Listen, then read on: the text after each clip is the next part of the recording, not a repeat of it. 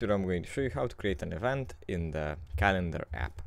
First you have to open up the app, and here this is how the calendar opens up. From here, if we want to create an event, let's say today, we just click and drag, and that's basically how you can create an event. And then this pop-up is going to appear, and we can set a name. And we can also add a reminder as well.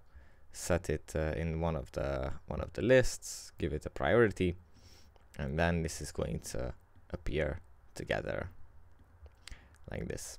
That's it for this video. I hope it was helpful for you guys, and I'll see you in the next one. Bye.